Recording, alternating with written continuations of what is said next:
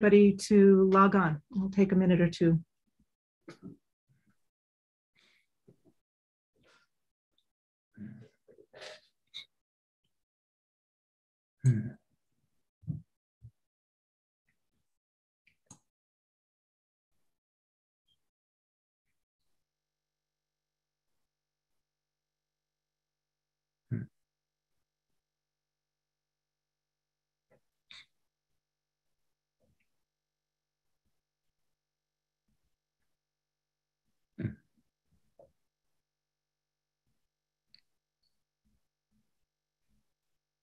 I saw different people have sort of different backgrounds they use for their talks.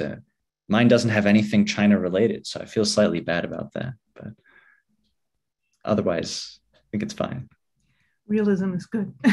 yeah, I'm not forcing anything China related. Of course, I live in a China palace with scrolls behind me and Mao posters. No.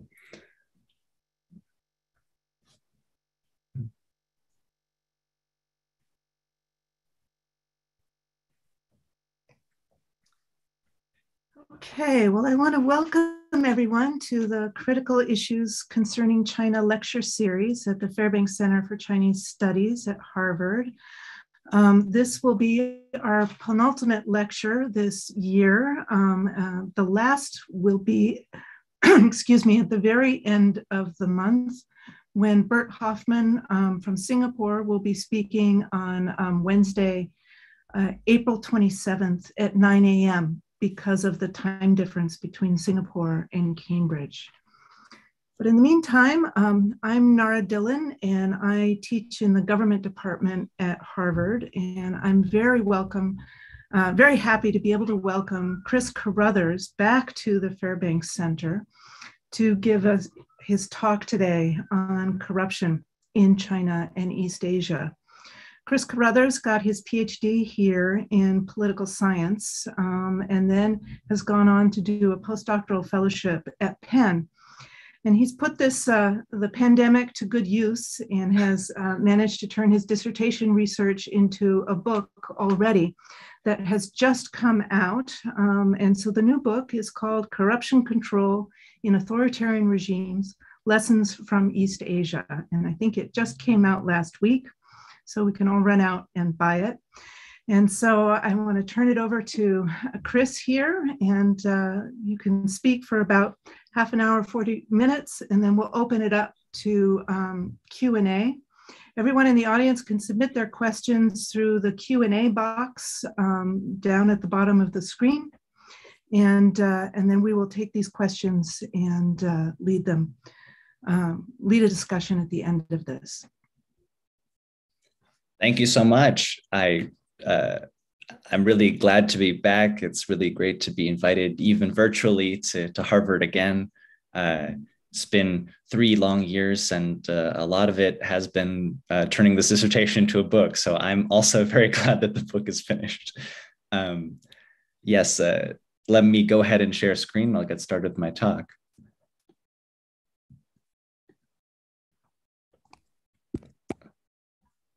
Okay, so hi, everyone. Thank you for coming. My name is Chris Carothers. I'm a postdoctoral fellow at UPenn's Center for the Study of Contemporary China. And my talk today is entitled, When Autocrats Clean House, Xi Jinping's Campaign and Its Consequences. Now, this talk is based on my book just mentioned in that wonderful introduction by Nara, Corruption Control in Authoritarian Regimes, Lessons from East Asia. It is indeed just out last week. You don't need this, but I just got my first hard copies, so this is real. Please check this out if you're interested. All right. Now, government corruption, when it becomes widespread, is well known to have a host of negative effects. Corruption weakens governance, and it undermines how the state functions. It hampers economic growth and creates economic inequality and distortions. And moreover, instances of high-profile bribery and embezzlement are well known to anger public opinion, and they threaten the political legitimacy of governments, sometimes leading to leaders falling or entire governments being toppled. And all this is true not just for democracies, which are accountable to their citizens, but also for authoritarian regimes. Chinese President Xi Jinping, when he took power 10 years ago, frankly assessed the problem of corruption. He said that a mass of facts tells us that if corruption becomes increasingly serious, it will inevitably doom the party and the state. We must be vigilant. So in a regime that is often tooting its own horn and talking only about its successes, this was a strong admission that corruption has costs and that the costs of corruption are being felt by the Chinese regime. Despite that, despite all of these costs that corruption can bring and all these negatives, the conventional wisdom among many scholars and observers of authoritarian governments and non-democratic forms of government is that for autocrats, the benefits of corruption far outweigh the potential costs. Autocrats love corruption. Authoritarian regimes are very corrupt. Past work in particular notes that autocrats use corruption not only to enrich themselves, of course, buying fancy things, but also, and this is the key, to maintain their rule. So many autocrats use corruption strategically by distributing spoils to certain elites or certain special interests who in return support them. And while the public suffers, well, dictators aren't accountable to the public. And this is why in the highly influential book, The Dictator's Handbook, which came out about 10 years ago now, it's argued, as the subtitle there suggests, that bad behavior, such as corruption, is almost always good politics for authoritarian regimes. So autocrats love corruption, they use corruption, and it frankly benefits them politically in many cases. Sometimes they say, like Xi Jinping said, that they're going to curb corruption. But you can't trust this, is the view among many, because anti-corruption is actually about autocrats purging rivals and consolidating their power, right? We know of many cases where autocrats say they're going to clean house, and what they do is they just accuse some other elites in their system of being corrupt and then use those accusations to get rid of them, and then they don't undertake systemic reforms. So this is one conventional wisdom. And there's a related conventional wisdom here that's about how you would curb corruption, right? So autocrats are benefiting from corruption, and they're also not likely to curb corruption because in order to curb corruption, strong democratic institutions are essential, right?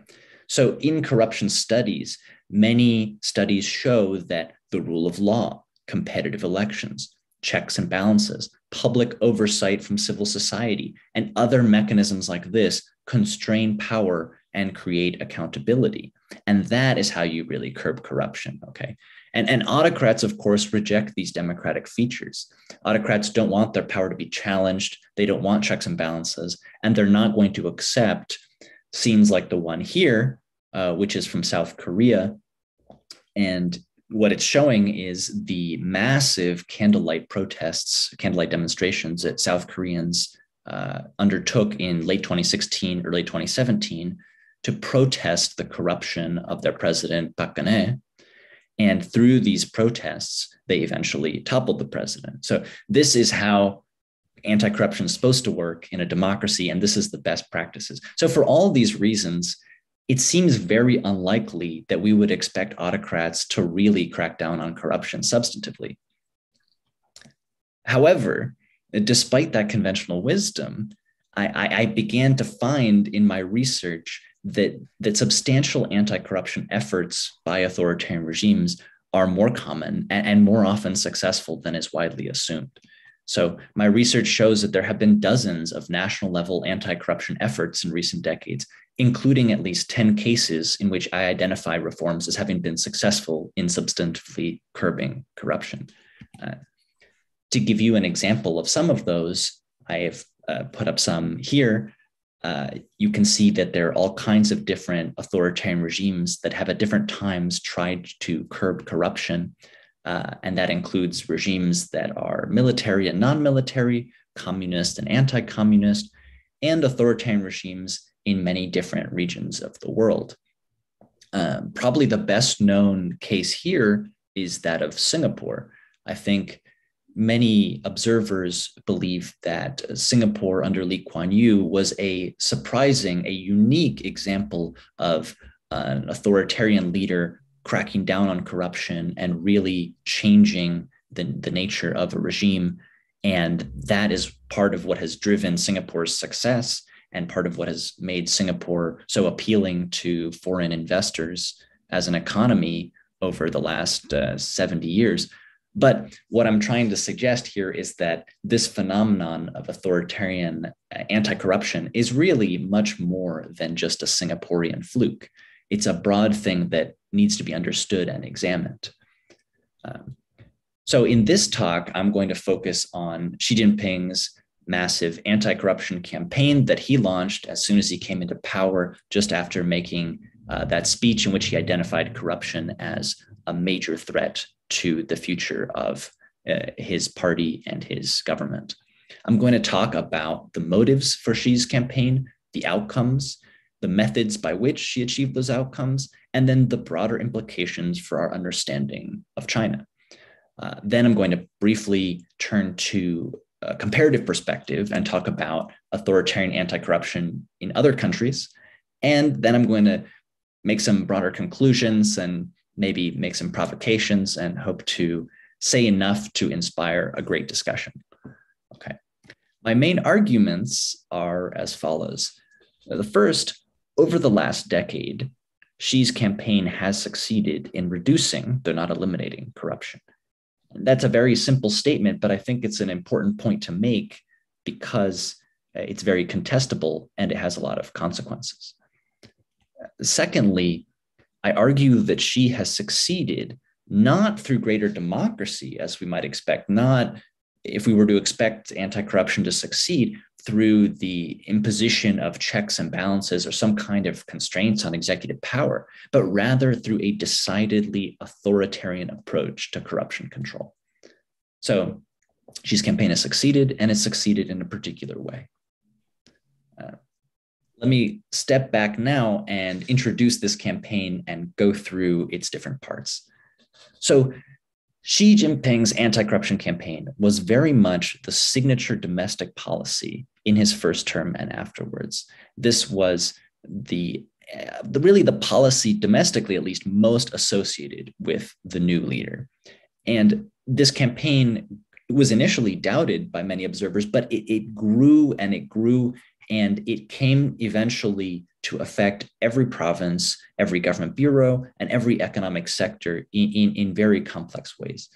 And the complexity doesn't just stop at the geographical level. It's really complex over time as well. The campaign has evolved in different phases of enforcement, right? The campaign initially focused on state-owned enterprises, but then at other times it shifted to focus on military corruption. And then it was corruption focusing on curbing corruption in the Belt and Road Initiative. So this campaign is far-reaching and has been very complex and remains ongoing in some form today, 10 years later.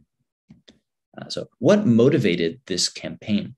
Well, from the beginning, there have been many analysts who have had a obviously skeptical perspective. And this makes a lot of sense when we know that many other autocrats say they're going to curb corruption and then they don't really mean it. What they really mean is they're going to purge some rivals or they're going to do something else that's not really related to corruption.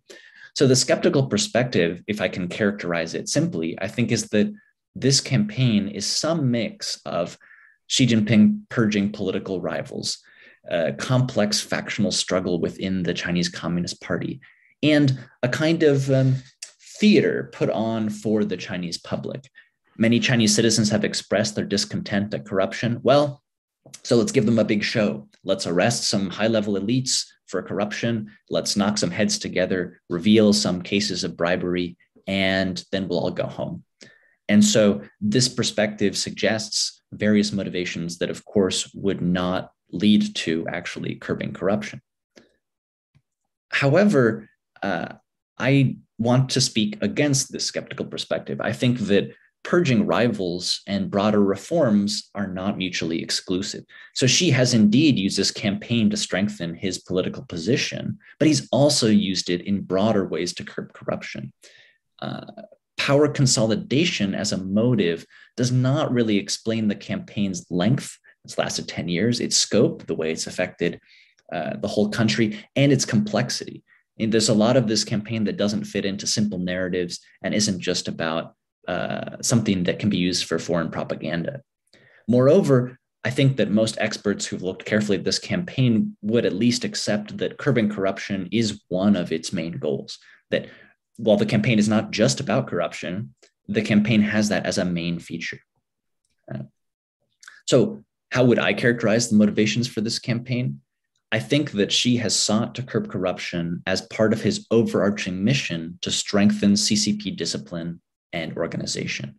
Now, this is no mystery. This is something that the Xi administration has repeatedly said, that curbing corruption will strengthen the party's discipline and organization, and that is a critical task, which they have also pursued in many other areas.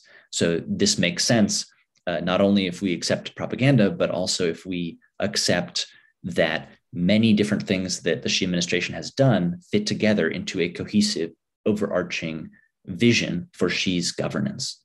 And why would Xi have this desire to strengthen party discipline and organization? Well, we could argue he's a party man, but I think that the deeper reason is that anti-corruption helps to address what was seen by Xi and by many leaders as a looming governance crisis in the late 2000s before Xi took power. There was ineffective leadership under the former president Hu Jintao. There was rising public discontent about corruption, but also about inequality and about environmental issues and other issues. And there was this sense among the party that there had become that excessive liberalism had taken hold, and that the internet was allowing too many people to voice too many opinions, and that this was potentially a danger to the party's ability to control the country properly. And all of these things coming together like this in the late 2000s were suggestive to Xi and to other leaders of his worst fear, which is the Soviet-style collapse of the Chinese Communist Party. So the Soviet Union in the 1980s was experiencing many of these issues coming together in a similar way, at least according to Chinese analyses of why the Soviet Union fell. So of course, if curbing corruption can help strengthen the party, and if strengthening the party can help keep the regime in power, then it makes a lot of sense that curbing corruption is an essential task for the Xi administration. So has this anti-corruption push worked? Well, I think that question really raises the question of how we know if anti-corruption works in any particular case. Scholars, of course, can't see corruption directly. They can't measure the amount of corruption. So they've taken different kinds of approaches to assessing anti-corruption in the past. One very common way is to rely on perceptions as a proxy for the amount of actual corruption. And according to perception indices, Xi Jinping's campaign has not succeeded.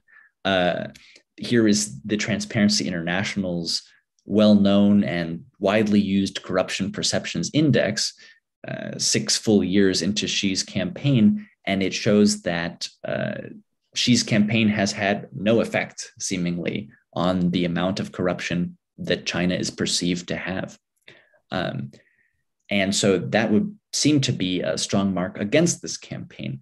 However, I think that perceptions are really not a good metric for this study, and particularly for understanding Xi Jinping's campaign.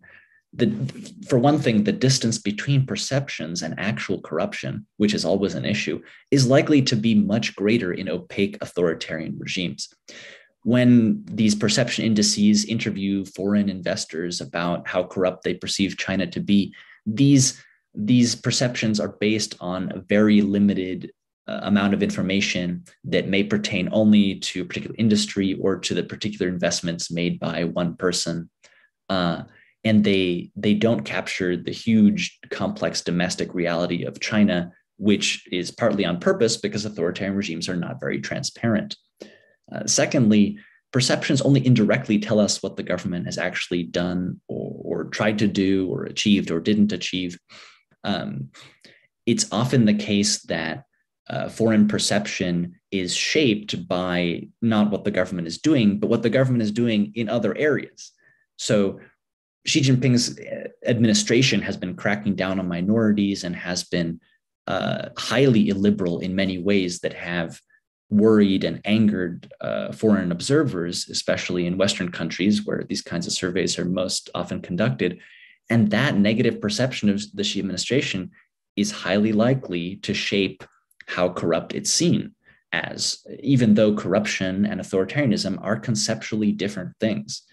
So it's best not to conflate authoritarianism with corruption, because corruption can vary quite a lot, even as authoritarianism varies differently. And finally, the Transparency International's Corruption Perception Index methodology has been criticized on many different grounds as being very imprecise and being mostly useful for large N research, but much less helpful when we're really digging into one particular case like we should here. Okay, that's a long explanation of why I don't think we should just rely on perceptions. Instead, I suggest that we should look at what the campaign has actually done, and we should focus on two key questions. First, did the campaign enforce anti-corruption through wide-ranging investigations and prosecutions? So that's anti-corruption enforcement, and that's very important to have. But even more important is the second part. Did this campaign build up institutional constraints on corruption, such as through new rulemaking and organizational reforms?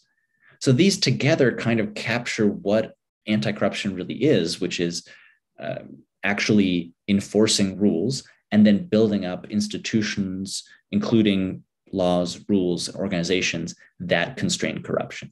Together, enforcement and rulemaking need to both be there for a campaign to be successful. And that's what's missing in many autocrats' attempts to curb corruption, or fake attempts to curb corruption, where they're actually just purging rivals. So how would I score Xi's campaign on that basis? Well, let's look first at enforcement. So enforcement has several features that are very strong. So obviously, this campaign has had a very broad scope. It has investigated more than 3 million people across all provinces, bureaus, and economic sectors.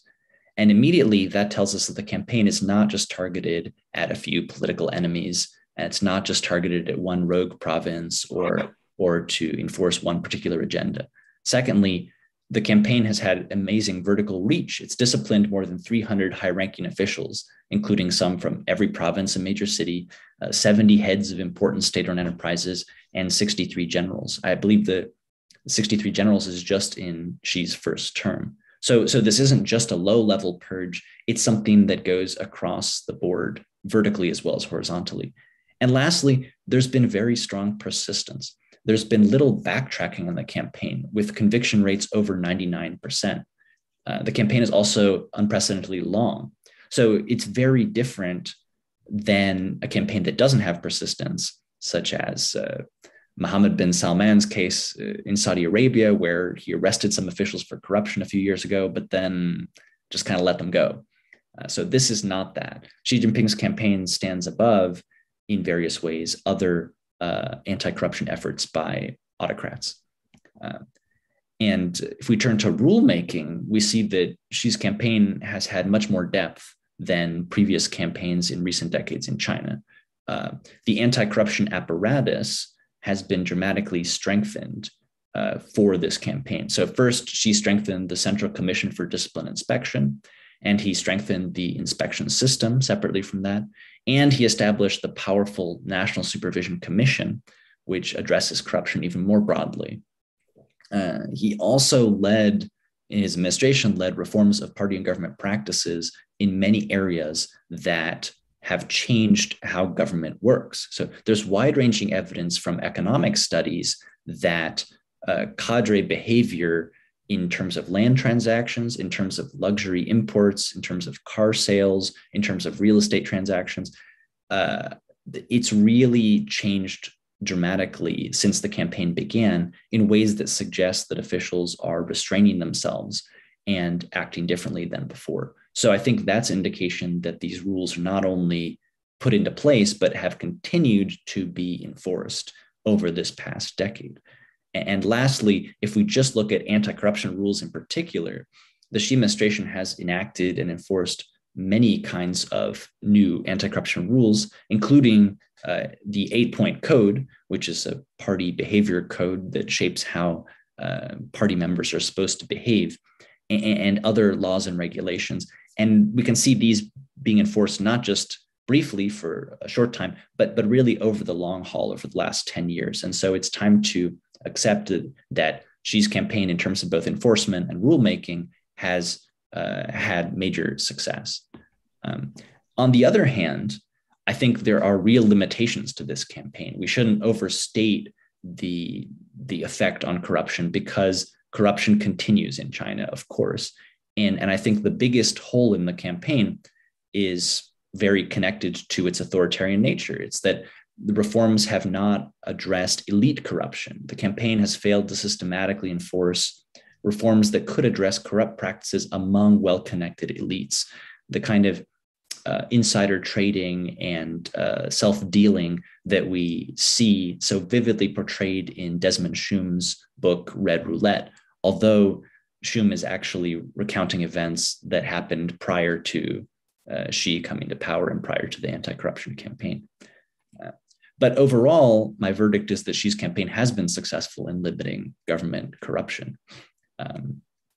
But how has the Xi administration done that?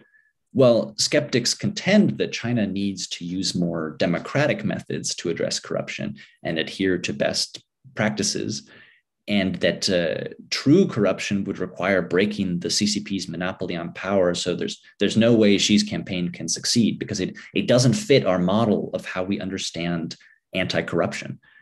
This is Min Xinpei's excellent book, China's Crony Capitalism, which makes the case that corruption is becoming so entrenched in China that there's really no way to fix it within the current administration or the current regime. So that ultimately spells the downfall of the party in Min Xinpei's view. However, what I've found is that the Xi administration has succeeded through a decidedly authoritarian approach to corruption control. And what do I mean by an authoritarian approach? Well, I think it has several features. Firstly, there's been tremendous power centralization in the campaign. So there's been consolidated control of the campaign by Xi personally and by institutions directly loyal to him. So there's so much talk of Xi's instructions, Xi's leadership, Xi's particular ideas for reform in the campaign, and people are studying Xi's instructions for the campaign. And this directly contradicts the idea of checks and balances and, for example, judicial independence that you would want theoretically in an anti-corruption campaign, but it's been done in a centralized way. Secondly, it's been done in a top-down way. Top-down control has been at the center of this campaign. So that means that on the plus side, the campaign can cut through local protectionism and bureaucratic resistance and lower level governments that might try to resist anti-corruption. But it goes directly against what we would think of as good corruption control in a democratic context, because civil society is shut out of anti-corruption work. So citizen groups that protest corrupt officials are suppressed, even as the regime uses its top-down abilities to go after corrupt officials. And lastly, this campaign has involved a tremendous amount of censorship and propaganda. So it's censoring certain things and it's advancing other things through propaganda. There's been overall a coordinated media strategy, I think, to sell the campaign as necessary, as inevitable, and as evidence of CCP's leadership, right? Only the CCP, only the government currently in power can curb corruption is very much the message of this campaign. And popular TV dramas have helped to support that message, sometimes created in collaboration with government agencies. For example, In the Name of the People and Always on the Road. Actually, Always on the Road is a documentary. But so here are some scenes from the very dramatic anti-corruption TV that has become popular in China, and that really has raised the quality of government propaganda, I think, by mixing it with real high quality acting and drama, and portraying a certain narrative that is helpful to the government. Often when we talk about Xi's campaign, the question is how Maoist it is. So it's authoritarian, but how Maoist in particular is Xi's campaign? Xi has overall in his term invited many comparisons to Chairman Mao. And that's because he has personally consolidated power, because he has a party first agenda, because he engages in ideological and anti-Western rhetoric, and because of his wide-ranging crackdown on dissent throughout the country, both in the minority regions and more generally. So in that context, is this campaign a kind of Maoist campaign? I think yes and no. Xi's campaign, like much of his governance, draws on Maoist features, but it does so selectively, and I think it adapts them to new conditions. There are really some big differences between Mao era campaigns and Xi's campaign. The first is that there's no real mass mobilization in Xi's campaign. So Mao was a great believer in the power of the people, the power of the masses rising up and challenging illegitimate authority. But every Chinese leader since the Cultural Revolution has been rightly fearful of actually allowing the masses to take power. And Xi's campaign may sound red, it may sing red songs and have rhetoric of the people defeating corruption, but really it is, as I said, top down and highly controlled. And so that's a major difference. Secondly, Xi's campaign is very professional and expert-led. So Mao was not a believer in experts. Mao believed in people power, and he wanted citizen activists to take the lead in anti-corruption. But China's economy has grown very complex, and actually its political system has also grown more complex, and that just wouldn't necessarily work today. Xi instead has organized his anti-corruption campaign in a way that brings in real expertise from many different fields: legal, financial, and ideological.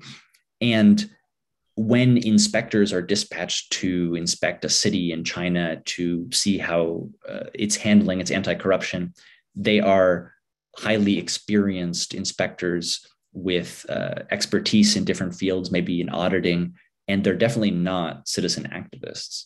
So that's another sort of big difference to this campaign.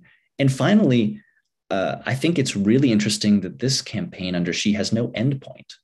See, Mao had campaigns that were like a brief storm. They would come and they would shake things up and they would sweep through the country, but then they would end. They would end and things would go back to normal, hopefully with some improvements in different areas, but generally they would end.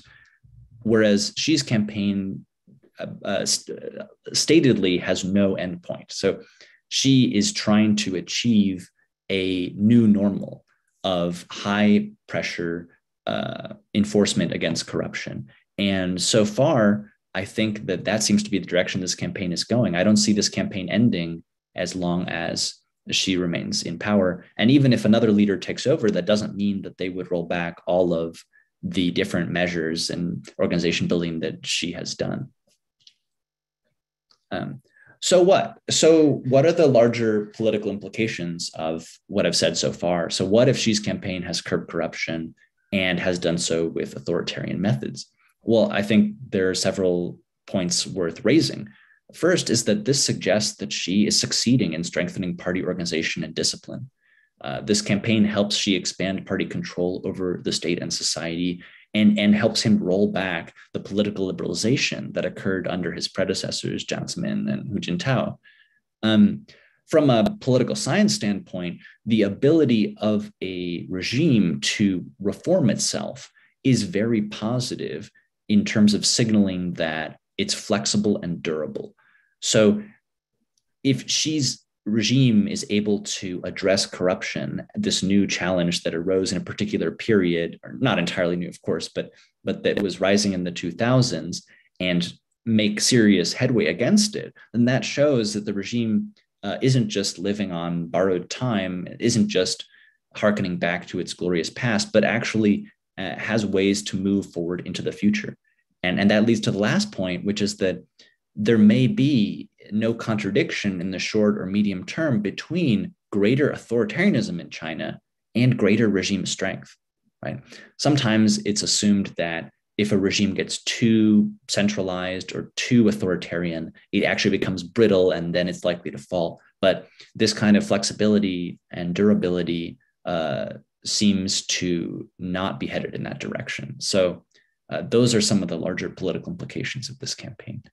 If we just turn briefly to authoritarian anti-corruption elsewhere, I want to talk about how Xi's campaign fits into the broader authoritarian world. This is Rwandan President Paul Kagame, who, since coming to power in 1999, has forcefully pushed anti-corruption as one of his signature policies. He has argued that Rwanda should be Africa's Singapore, and that curbing corruption means that he's doing a good job and is legitimate, and that Rwanda can be a leader in Africa.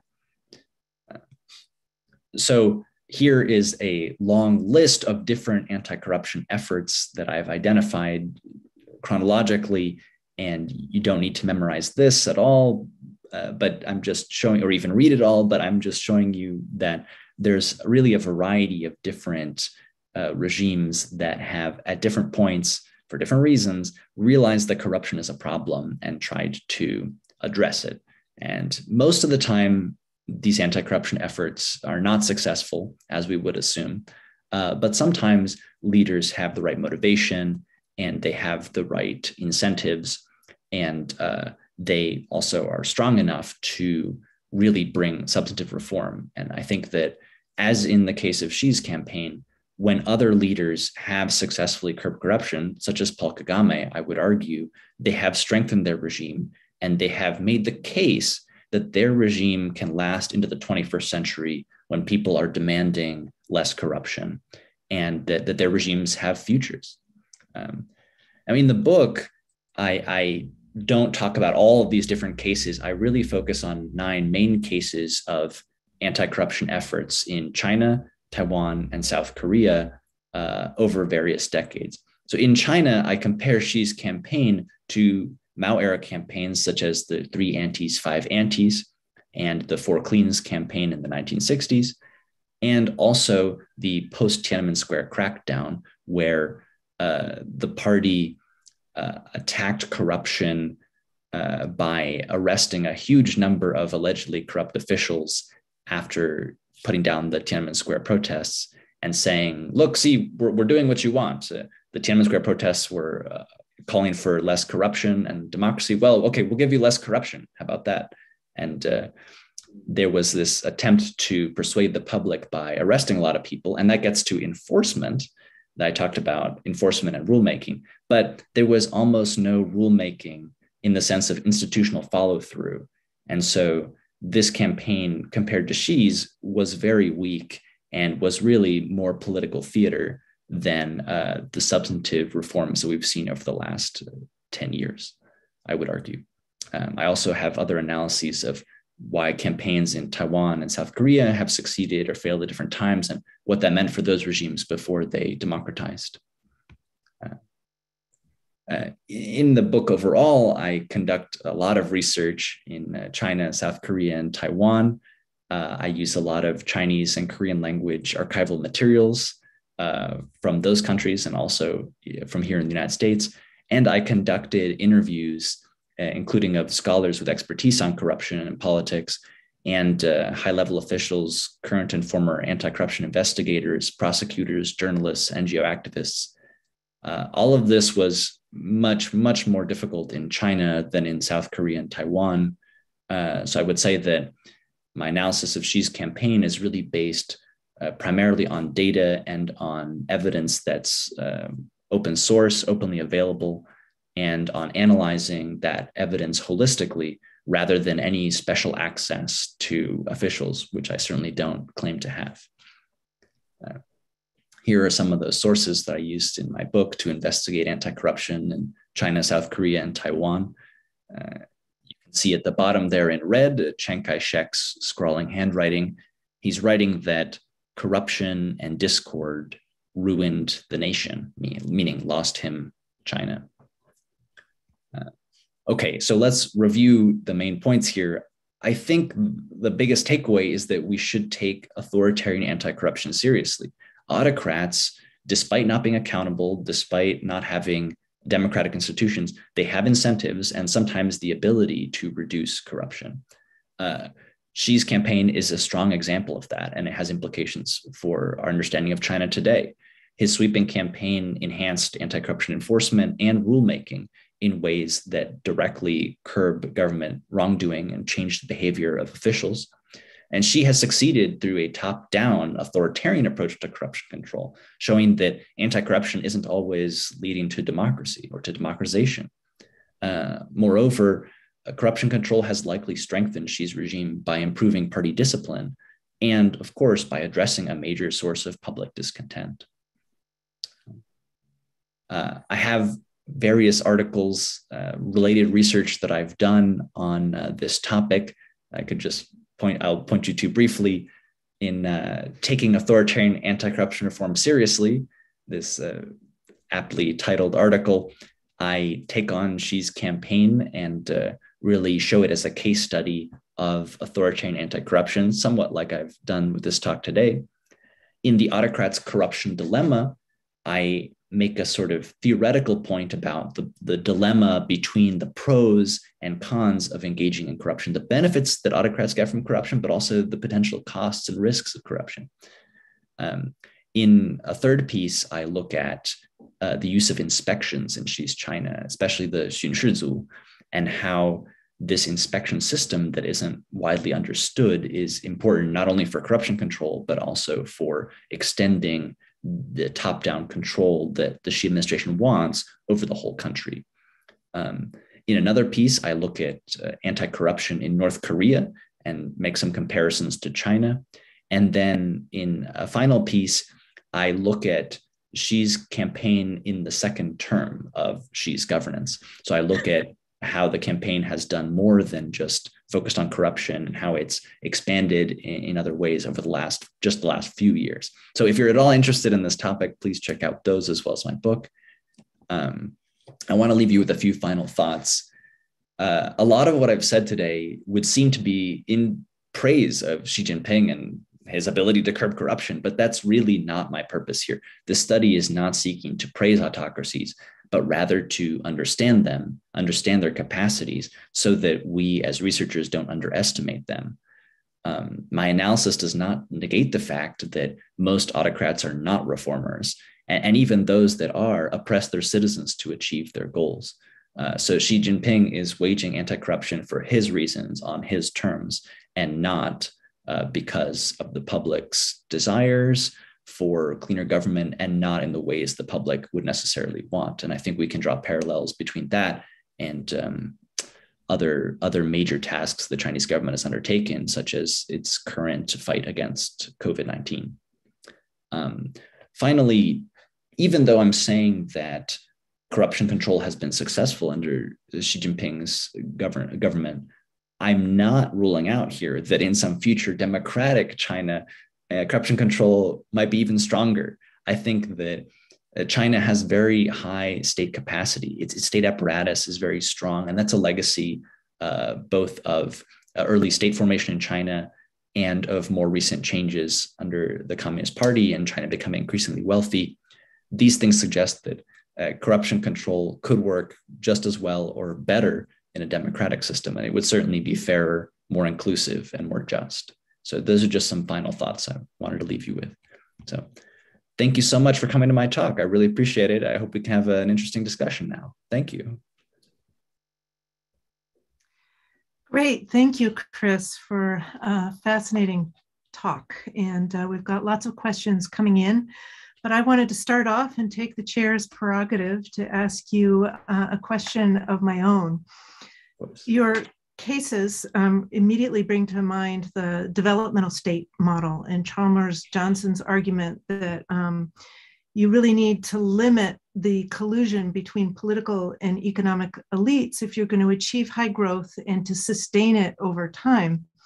So it really struck me that the one area where you thought this campaign, Xi Jinping's campaign, had not had an effect was precisely on these kinds of connections between political and economic elites. So I just wanted to ask you what you thought about the implications of this are for China's continued economic growth, and also what you think about those developmental state arguments. Does your analysis fit within those frameworks, or do you differ from that argument?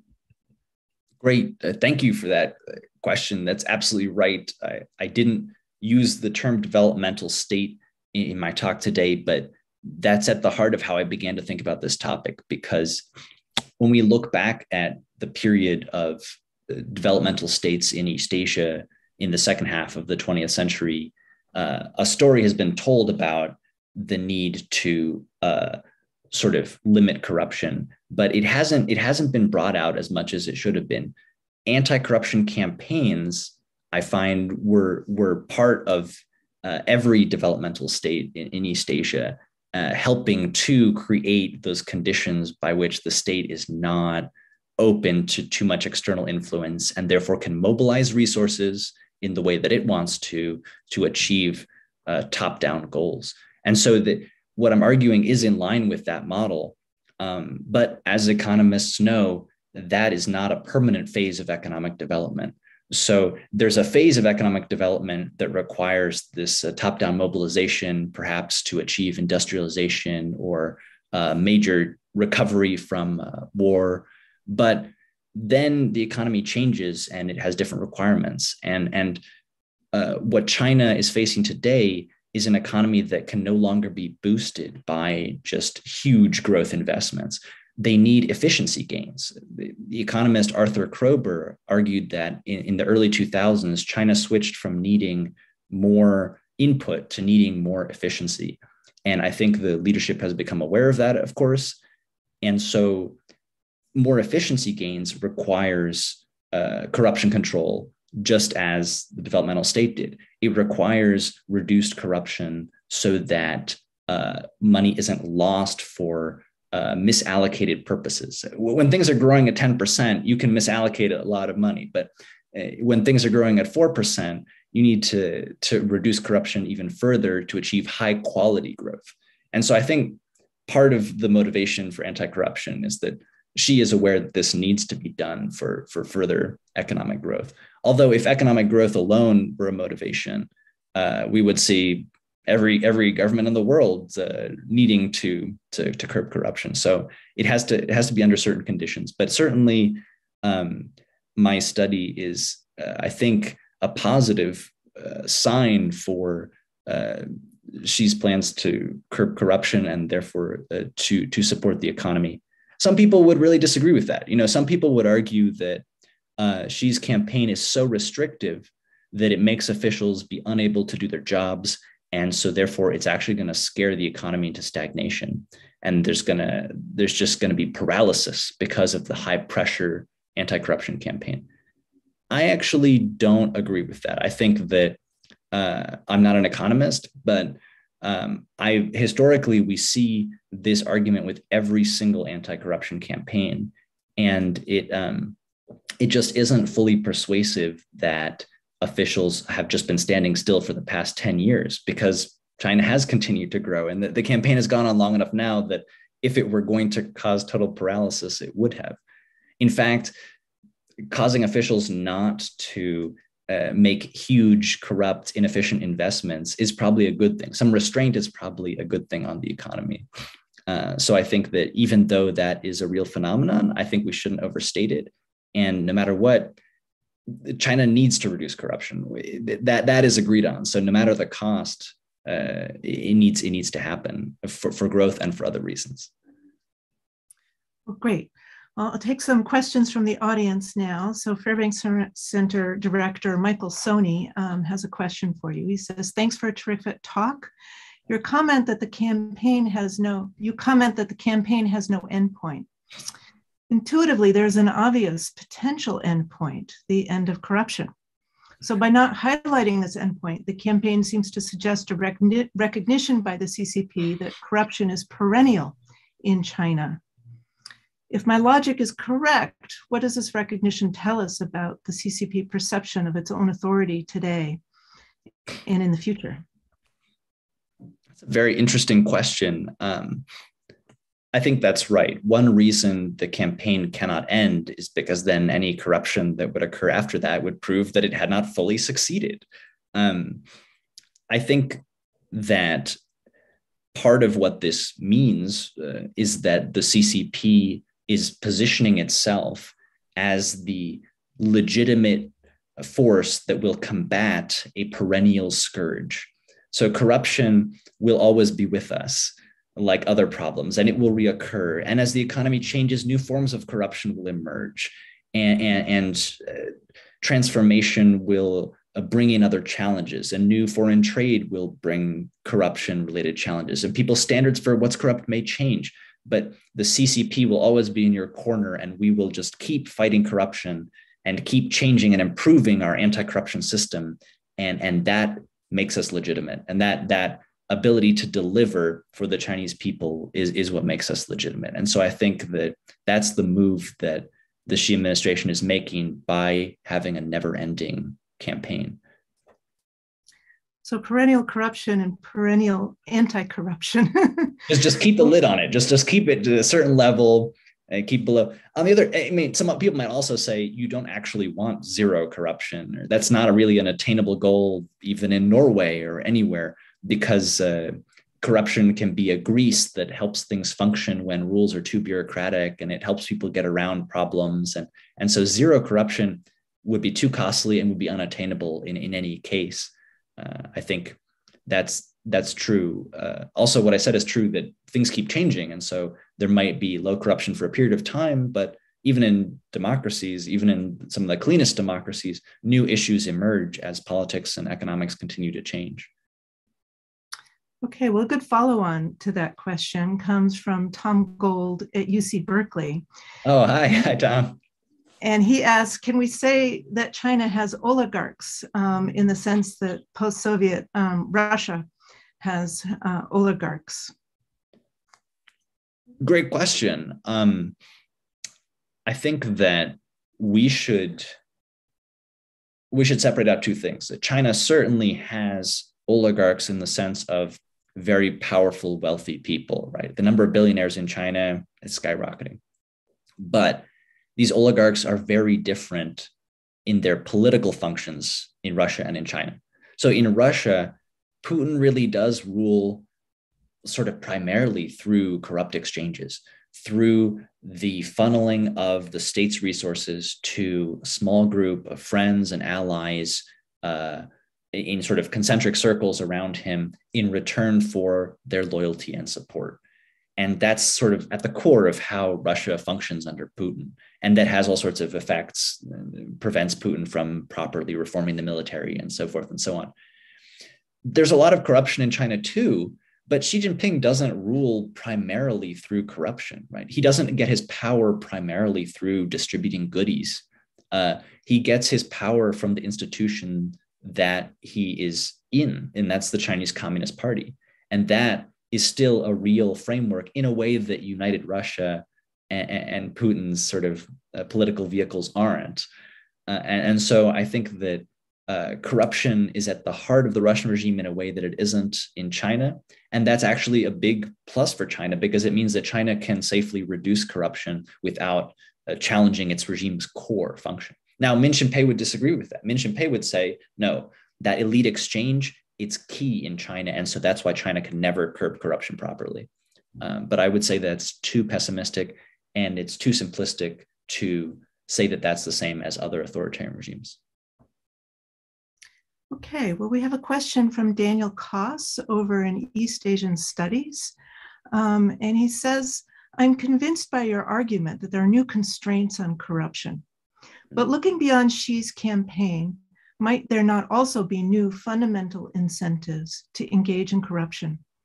As the party interferes more actively in the economy and judicial courts offer less protection, bureaucrats' discretion becomes more important and therefore more valuable. Would bureaucrats with more discretionary power invite corruption? Interesting. Yes, I think that's a great question. Certainly, discretion invites corruption. I think that is a fundamental point that corruption scholars have identified, and it's true in democracies and in authoritarian regimes, and it's definitely true in China. The thing that I see Xi's campaign trying to fix about that is that they're trying to let bureaucrats have much less discretion by creating institutions that have top-down power and that create upward accountability mechanisms. So if we take, for example, the inspection system, the Xi administration has strengthened inspections so that they can descend on bureaucracies and descend on subnational governments in China and then not be accountable to them in any way, only be accountable upward, and then have enhanced powers to police them to make sure they're not abusing their power over lower levels. So this is the attempt by the anti-corruption effort to stop discretion. But if discretion is actually increasing, then yes, that would create huge opportunity for corruption. There are basically only two ways to fix the problem of discretionary power. One is with a rule of law-based, bottom-up system in which the public can monitor corruption and independent judicial prerogatives exist to check and prosecute corruption, and you have a democratic system functioning properly. And the other is what I call the authoritarian approach, which is an attempt to impose corruption control top down, to restrict discretion, not by making a bureaucrat accountable to the people, but by making them accountable upward. And so if that's not succeeding, then corruption will surely return. Okay, well, following on this, Jin-Kai He from Harvard has a question about the propaganda strategy that accompanies the anti-corruption campaign. He says, to what extent does China invoke corruption in democracies, particularly in the United States, in its domestic propaganda to boost support for its own anti-corruption campaign? Do you see discussions of the US being a safe harbor for corrupted officials, or how corrupt Trump is in domestic discourse, such as Renmin Bao? Oh, that's a great question. Yes, I think there's a lot of research to be done on understanding the propaganda strategy that helps convince the public that this campaign is good and it's successful and other countries are doing it worse than us. And a big part of that is focused on the US. So definitely I see a lot of evidence that the Chinese Communist Party wants to set itself up comparatively to the US and to say the US is deeply corrupt.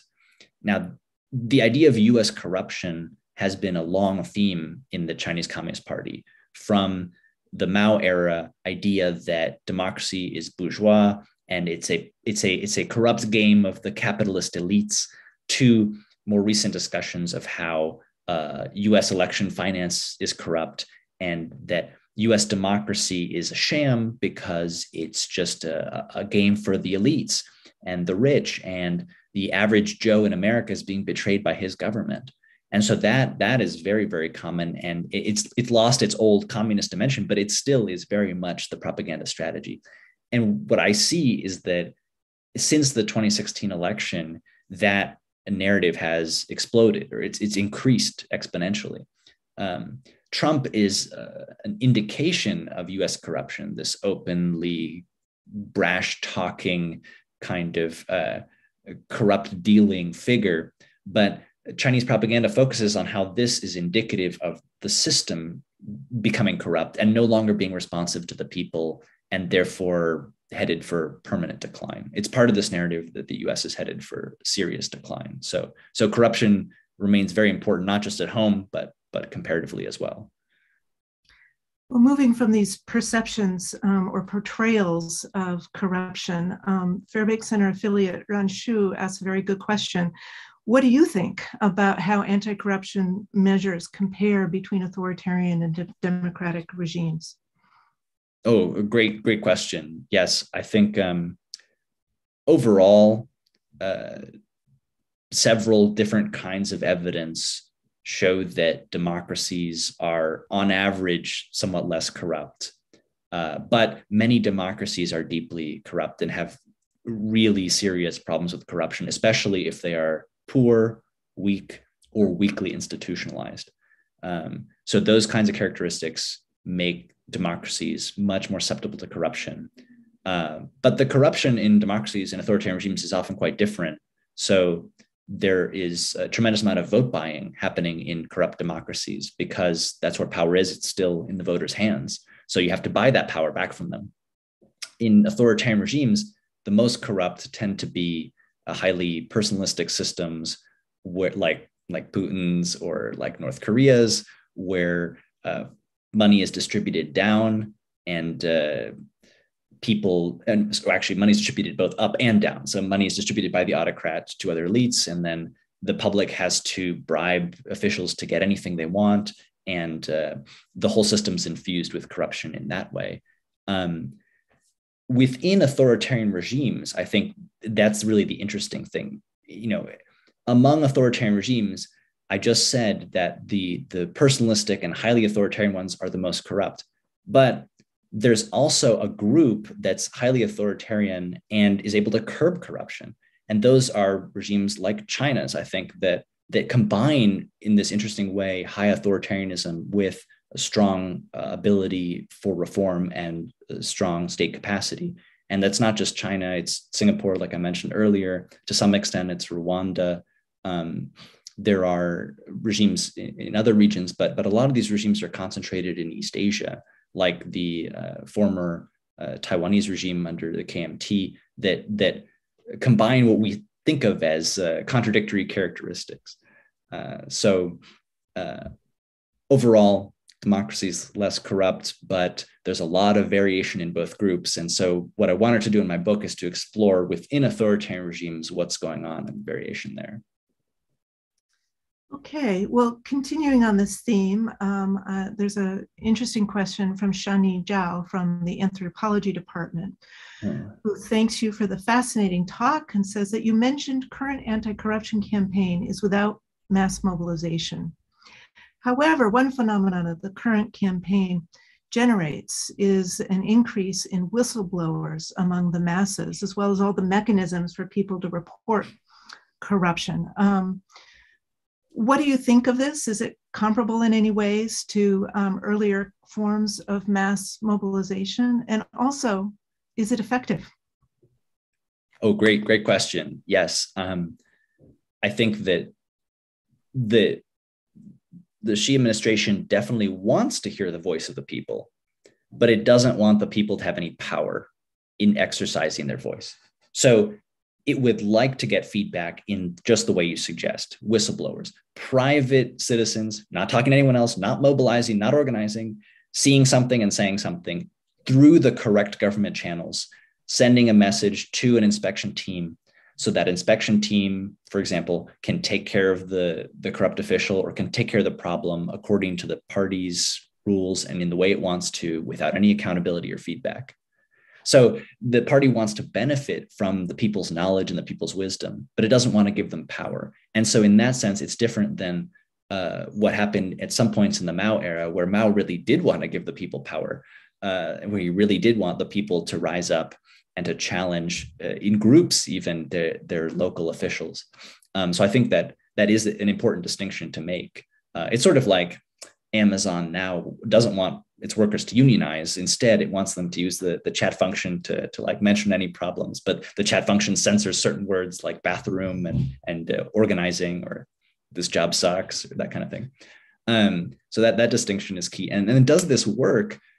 I think it's certainly better than not listening to the people. I think that it's good, and the more Chinese people believe they can use these functions, the better. But I mean, fundamentally, a system without that kind of accountability is not as effective as a system with accountability. So the gold standard to curbing corruption is still empowering people to point out corruption and to organize against it. So many things in the US or in more vibrant democracies would never have happened without people coming together and demanding it to happen. And China is purposefully limiting its ability to receive that kind of criticism and that kind of feedback that could actually help its government.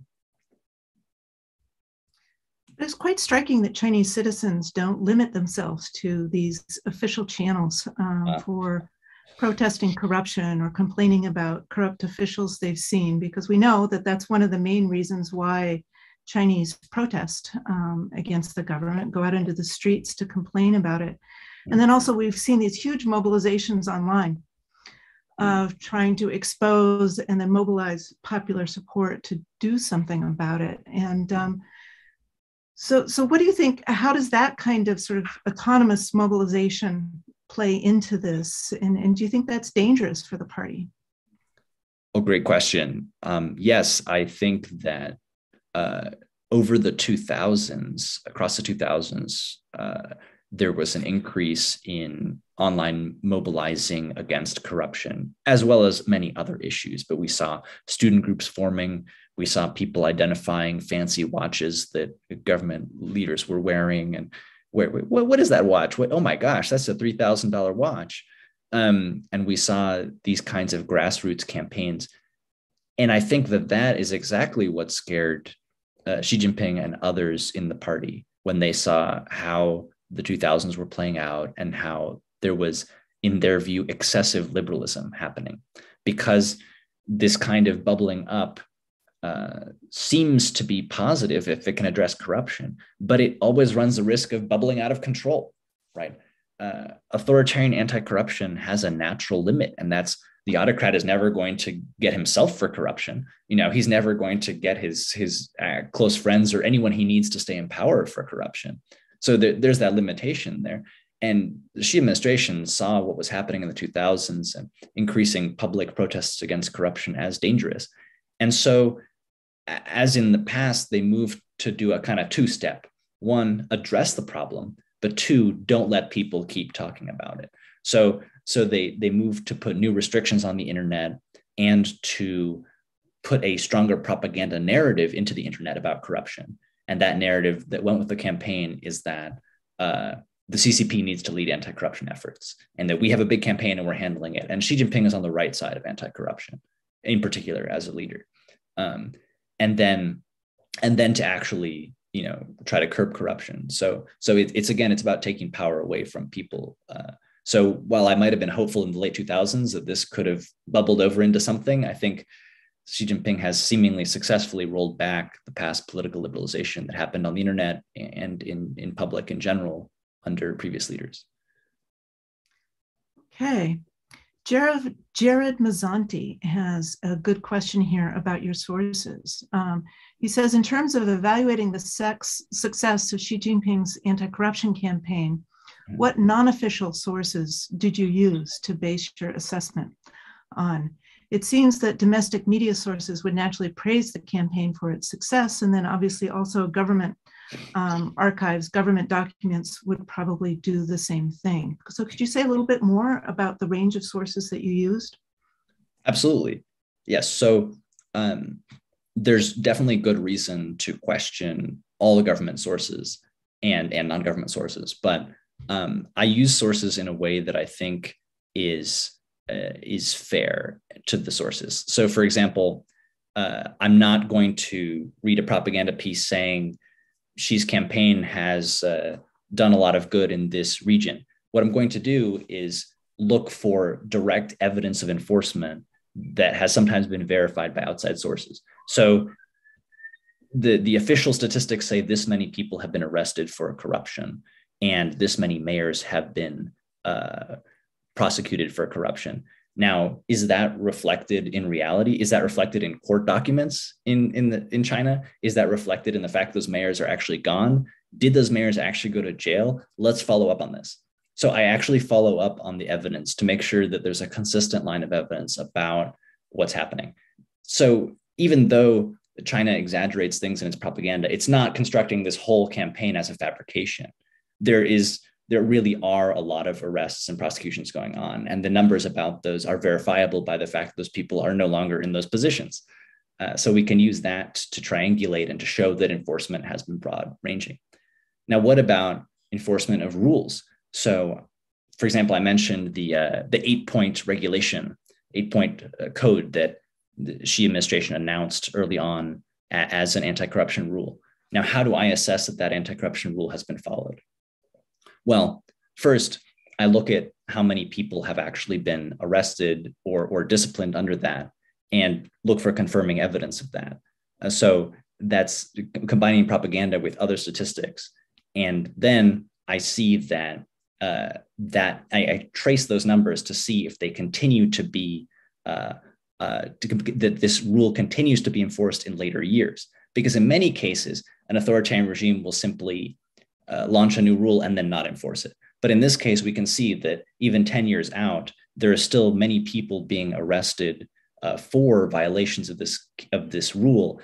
And the things they're being arrested for doing happened many years ago, increasingly.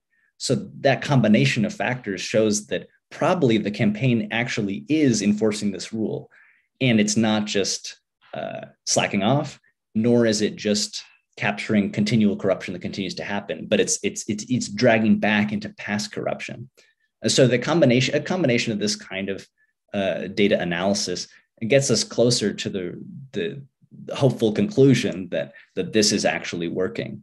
I also look at economic data that shows that the outcomes of corruption have been apparent, or of lessened corruption have been apparent in different fields. So we can see in the luxury market that many luxury goods are not being purchased at previous rates, and the pattern by which luxury goods are being purchased is dramatically decreased.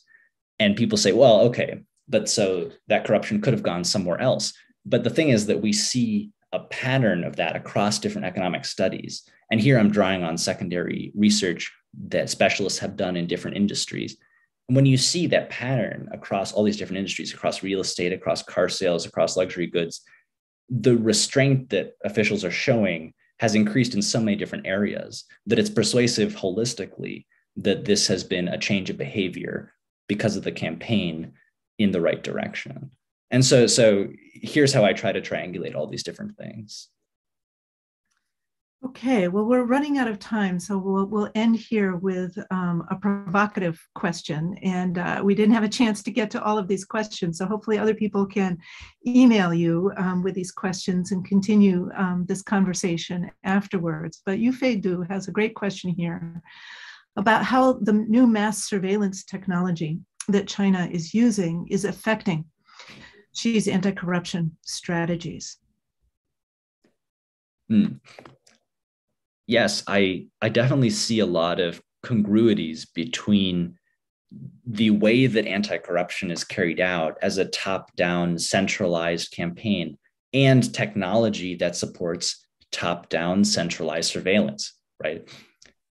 What Xi is trying to do is to solve the problem that is caused by too heavy or too top-down a system, which is that it doesn't account for local variation, and you can't really know the real situation on the ground. And so you're going to make mistakes, and the emperor's far away. And there are all sorts of problems caused by being too top down. But if surveillance technology, which is still being rolled out, can really help the party get more precise information, and that precise information goes to powerful inspection teams or anti-corruption agencies, then it can definitely help the campaign. And it fits right in with the way the campaign is being waged.